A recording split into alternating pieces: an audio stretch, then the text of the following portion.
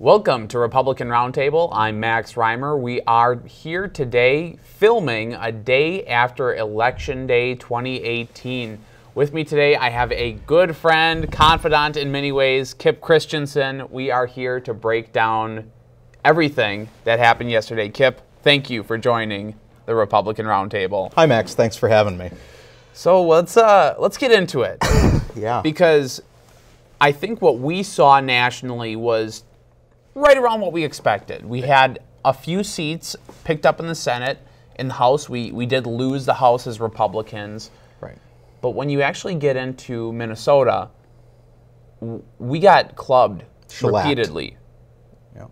I don't think many people can remember losses as bad as we took for candidates as good as we thought our candidates were. Give us your overall insight into what happened Election Day and what lessons we take from it, if any. I think nationally, obviously, we saw that the blue wave got stopped. It wasn't, CNN was out there saying, no blue wave. But what we have here in Minnesota is an isolated pocket of a wave pool. And we got rolled. We got rolled by a machine that is built upon exceptional organizing. This is the epicenter of Democrat organizing across the country. There are organizations like the Wellstone Action, I think Wellstone Action, and then their Organizing Institute, various other training programs, New Organizing Institute, which I think is now defunct, but they all got kind of rolled into one, and the epicenter of Democrat DFL training is actually here in Minneapolis. And so a lot of their graduates both come from here and then go here when they graduate from those. They're not formal institutions, but they're training type institutions. And they train best practices for campaigns. And there's a lot of stuff that is trialed and explored here and to find out what works and what doesn't. And there's a lot of innovation that goes on in Minnesota. And I think we saw that when you stop swimming, just like a shark, you die. We stop breathing. We cease to exist as a party. And if you stop innovating on the organizing front, we need to take a serious gut check from what we saw last night. No one's going to carry it. No personality, no cult of personality. The president, we also need to realize that, honestly, Trump did not himself cause the change where we get within 40,000 votes of flipping Minnesota, which has been solid since '72. That's not the president. You're referencing in 2016. In 2016, when he was on the ballot, right? We almost won, which is we almost gave our electoral votes to Trump. Yes, which I think is what was encouraging for a lot of people this time around. It was like, look how close we are. We might be changing as a state. Obviously, we need to go far in this direction without thinking about what is a good candidate that's a good fit for the district? What is a good candidate for a statewide election? We need to have some serious self-assessment, some serious reflection on how we look at the endorsement process from a practical standpoint. We need to be realists about winning elections and the process and tools with which we do that. Right now, we need to step up our game in terms of door-knocking, phones, helping support our candidates as activists. Signs do not vote. Parades do not vote. Voter contacts produce votes. And if we're not doing voter contacts effectively, if we are not using... We have superior data to the Democrats. They will admit that readily. NGP Van has really not been all that improved since the 2008 election cycle when it really launched onto the scene for the Obama election, which was kind of its big debut, I think. It's not been extremely improved. The RNC nationally, and you saw how it stymied this red wave, this blue wave nationally. The RNC put $20 million into the data program nationally. Meanwhile, Minnesota was behind the 8 ball because we had been stuck on Phoenix until it was our own internal data program until 2012. And so while other parties around the country that live under a different model, that do not involve the caucus type system, they had been organizing it more in line with national data. And so people at the grassroots level were primed and ready to take advantage of these massive leaps in data that we have had recently. You know, you've got two competing data universes, I-360, which is used by some groups, and the data center universe, which is used by others. Right. In both, there are about 3,000 data points on every individual registered voter. In I-360, it's not just the voters, it's every single person. And so in our data universe, we have incredible opportunities that go missed, from voter registration, bringing out more new votes, more new people. But we have not had a moment like last night where we actually have to look at ourselves in the mirror, take a real serious appraisal of where we are. Honestly, up until this point, I think we've taken a couple too many cycles of thinking, you know, if we'd just done a couple things differently, it all would have been different. We lost the entire donut around the metro. Yeah. All the suburbs, gone. It's gone. Gonzo, it's poof. Yeah, go look it up. Pull up a map, go look it up. It's a really wonderful circle. It's gone. It's about as bad as it can. Yeah, you can't. You can't. Metro. Nope. Toast. And statewide too. You know. Well, when we talk about organizing, because you had used that word a few times, right. For our viewers at home, organizing is things like door knocking, lit dropping, phone calling. Is that what we're getting at, or is it more? Something? It's that and more than that. Okay. So, because why? It's a two-pronged question. What is it? Yep. And why is the DFL just better at it? Heads and tails better at it in this state. Right. So I'll answer that quick. I want to do a quick soapbox on lit dropping. Okay. Lit dropping is a net loser for Republicans. Completely a net loser from a tactical, strategic, and strategic point. If you're not targeting specific doors where there is a voter who can be persuaded with this piece of literature, which costs 20 cents, that may be a small value, but is a non-negligible value when you're knocking thousands and thousands of doors, right? So if you're putting a piece of literature on every single door, and what is consistent about lit drops? Lit drops happen in cities where people are densely packed, where in even small towns of 200 people, those locations, even in western Minnesota, even in greatest Minnesota, rural Minnesota, those locations are the places where you'll find more people of the other party, right? Yes. They're more densely packed. It works great for Democrats because on the average, you're turning out more of your people. For Republicans, we might very well be letting people know that a candidate who they really don't like the policies of because of this lit piece is on the ballot next Tuesday. Yeah. Like, and we're activating our opposition. Right. Meanwhile, we're also spending money because we're putting lit and we're spending volunteer time and hours in putting these resources on the ground. What are we thinking? We have the tools, we have the data. I can pull out my phone and immediately have an app up on my phone that puts me on top of all the people that can be persuaded to vote my candidate this cycle. I know exactly who the hard R's are, who the hard Republicans are. That's the place where I can go put my sign. I know where the lean ones are who might not show up this cycle. Those are the people I need to remind to vote this cycle. I know where the independents are. Those are the people that I need to persuade. I know where the Democrats are. I maybe don't go to that house. Right. You know, right. But I can see that all presently on my phone. And if we're doing accurate, if we're doing accurate surveys as well, those databases come back into the system, and the candidates can use it. The party can use it. However that structure is set up, whether it's candidates or party and how they're siloed, there's a lot of campaign finance stuff that goes into that. But that data comes back and it informs our decisions about who to contact, who needs to be persuaded, who did we just leave a voicemail for, who told us never to call back, I'm voting for the other guys from now on. Like, all of that stuff needs to be centralized, and the BPOUs can do that. Basic Political Organizing Unit or Basic Political Operational Unit. There's a couple different ways, but I think it's Basic Political Organizing Unit in the state of Minnesota. That's what I call it. If it is that, and we are just basic. We are not political. We are not organizing. If we're not using these tools to advance policy agenda, to advance political agenda, if we are not organizing, and I'll get to what that all entails, it's not lit dropping, ideally. Sounds like it's definitely not lit dropping. I'm pretty torqued up about that one. But on the organizing standpoint, it also involves building a bench.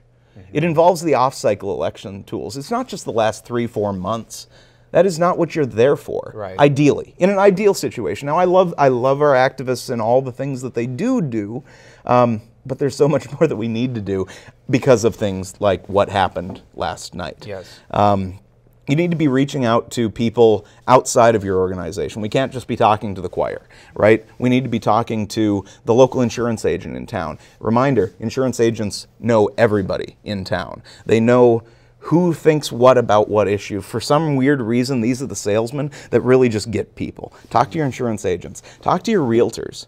Bankers usually don't touch this stuff, but your insurance agents and realtors are independent people largely who run their own shop, and they're the people that you can, and quite often, are on our side.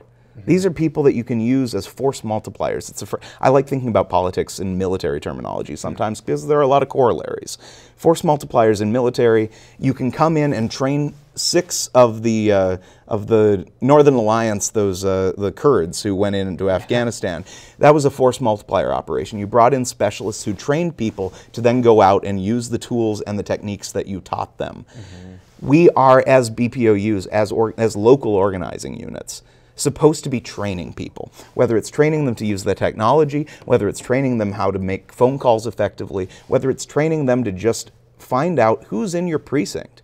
Get to know them. You know, I've heard of precincts on the DFL side where when someone new moves into the neighborhood, a local BPOU has a specific budget for a care package. Think about that. Wow. We're not doing anything. No. We're not introducing ourselves. You don't have to, you don't, and in that situation, that's obviously it runs afoul of campaign finance. I've heard it talked about. I think if anybody actually had some solid information on that out there, that could be a problem because you're effectively buying votes. That could be argued. So don't do that. Don't do that, conservatives. But introduce yourself. Yeah. Get to know the new people in the neighborhood.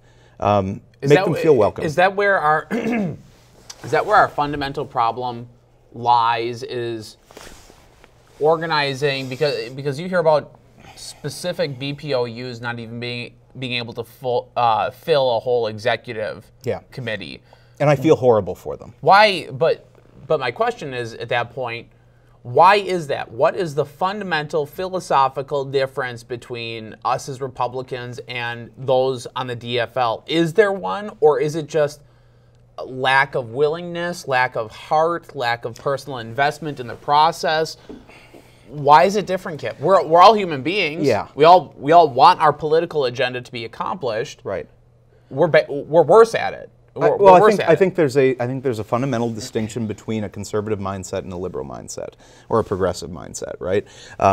There's a lot more get in line, lockstep with a group mindset on the left. And wanting to be part of a group, part of an organization, part of something bigger than yourself. The left has tapped into that, and maybe that's a human trait, Sure. but they've tapped into that, and they've kind of made it their own. We've given up that ground in a lot of ways. Conservatives, at least the ones that are activists, I think largely want to be left alone, want to do your own thing, and maybe do want to just come to this meeting once a month or something and talk about some political stuff and feel like a good Republican conservative. I did my part this month. That's not where it ends. That's not where it ends, folks. We need to call upon ourselves to be bigger, to do more.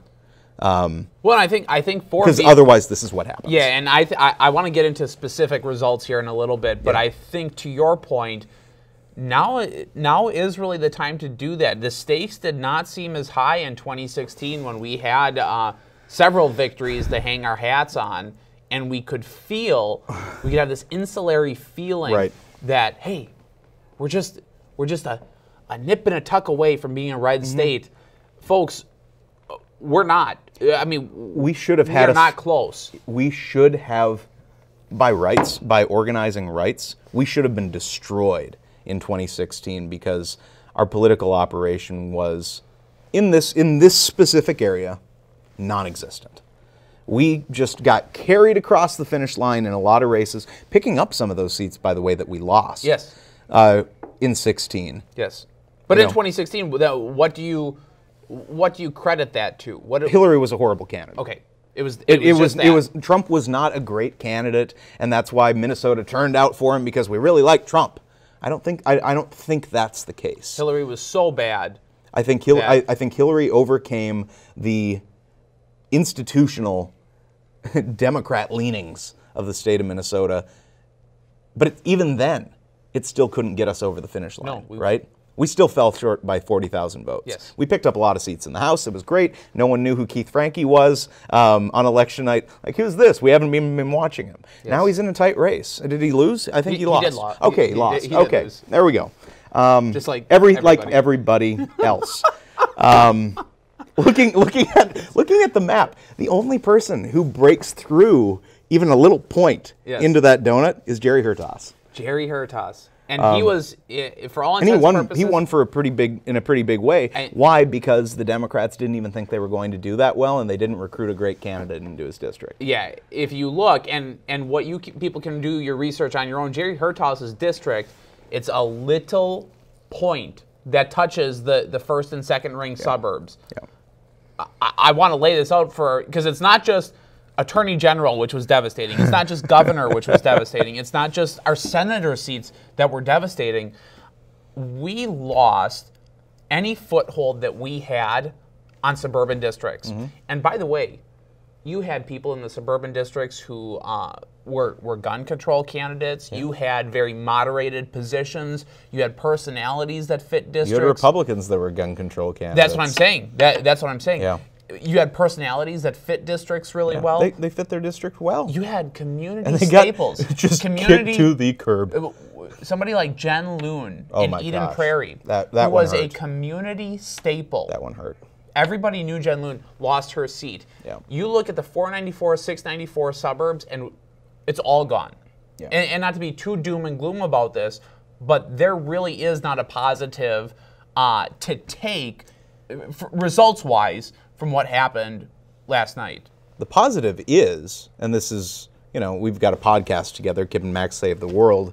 KipandMax.com. KipandMax.com. The positive takeaway for how we save the world is take this gut check to heart. Yes. We need to wake up, guys.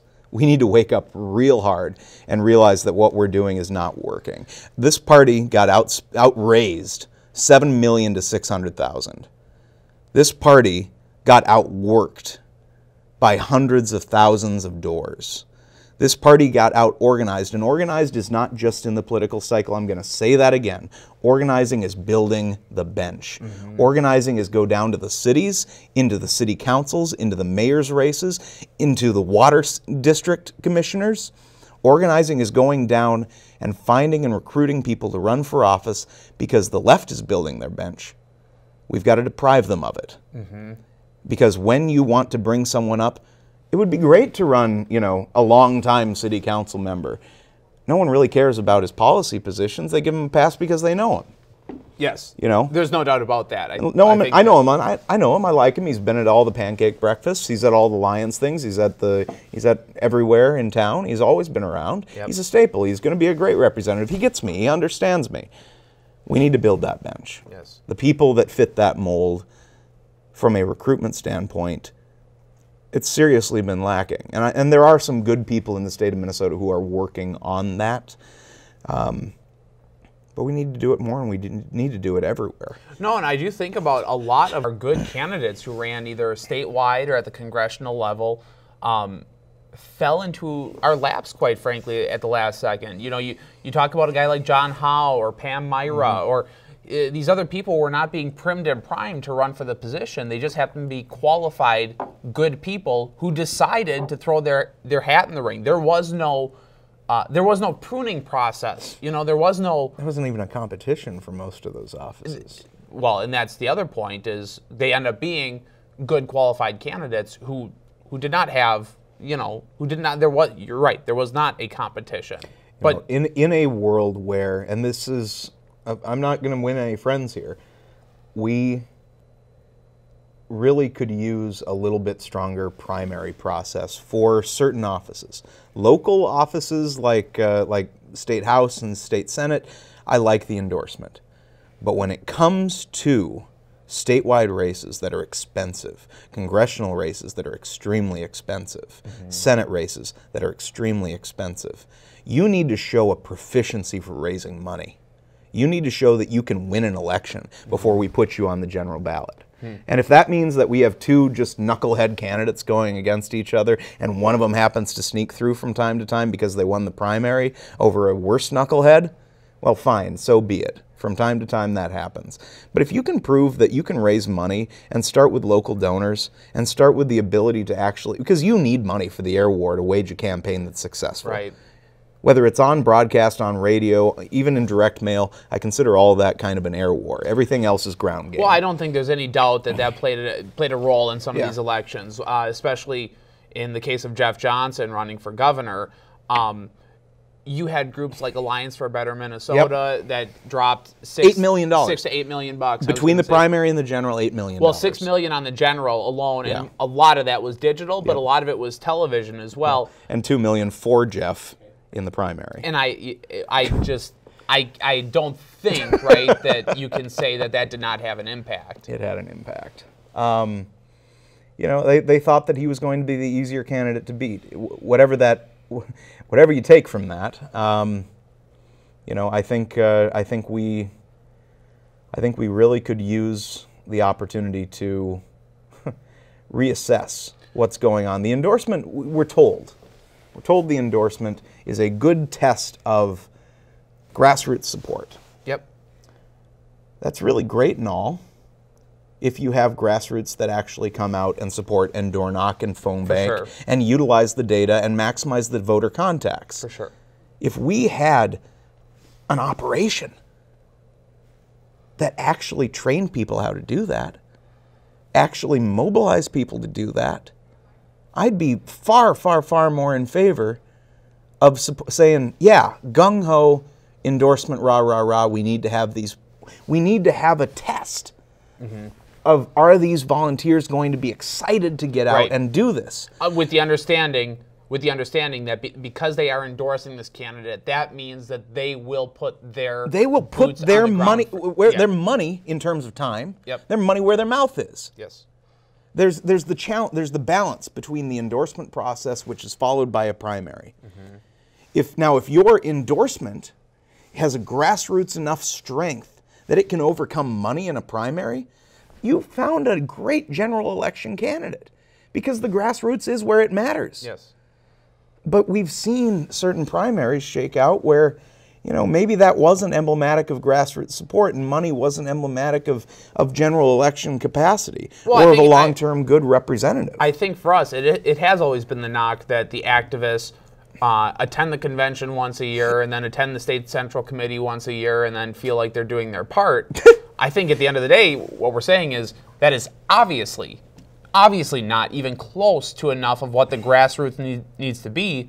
And if what I'm hearing you say is if our grassroots can't change their stripes, that the process should not be the way that it is.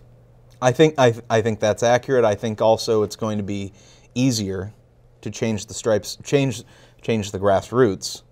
If they're not going to change their stripes, we can change the grassroots by bringing in new blood.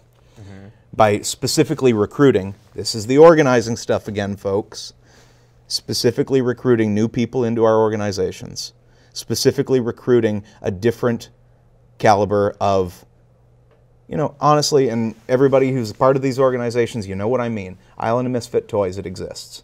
And we need to find an ability to bring in people that are not immediately turned off by, when you show up, they get accosted by someone who's throwing a John Birch Society flyer in their face. Right. None of us wants that. Right. I'm not going to dedicate 4 hours of my time over the course of. I'm just asking for 4 hours a month, folks. Like, I'm not going to even dedicate that amount of time if I'm like, really, is this the way I want to spend my time? On the left, they specifically train people how to be open and welcoming to bring in that new group of folks, bring in that fresh blood. We need to seriously reassess how sociologically our organizations are structured. Right. It's not, you know, we need to reassess a lot of things. And I'm not, there's no argument for sacrificing principles here from me.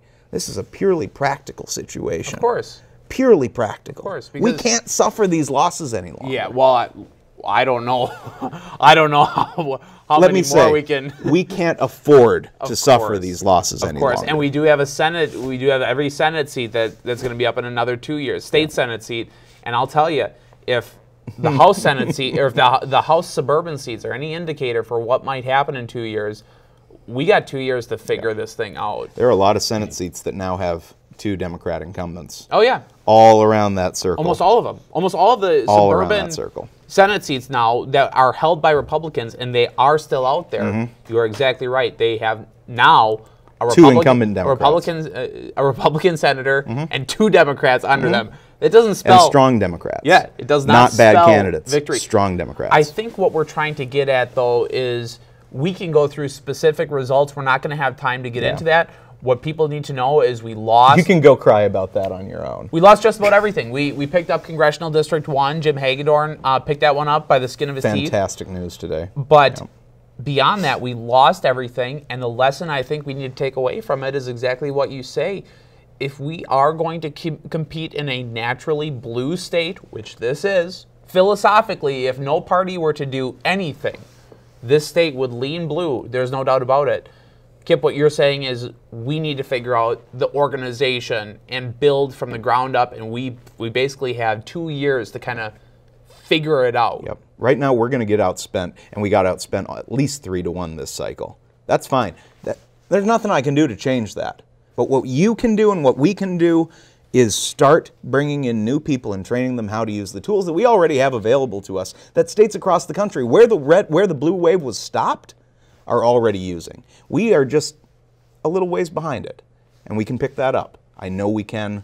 I believe we can. With the last 30 seconds of the show, Kip, what can people do if they're not part of an organizing unit of any kind, or if they are, what can people do right now, today, tomorrow, to start to change things? To start to change things in their own little world. You know, perhaps reach out to folks that are already, if you're not part of your unit and you really want to get stuff changed, perhaps reach out to those groups and push through, even if it does feel awkward.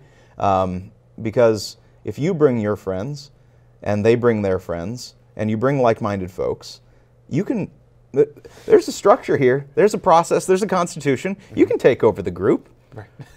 Like if you don't like what you're offered, and you see what it's offered, and it's not what you want, you can take that over. Like, it's very simple. Very good.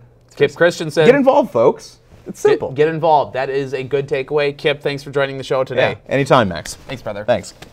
This has been the Republican Roundtable. I'm Max Reimer. Until next time. But until next time, make sure you get involved today.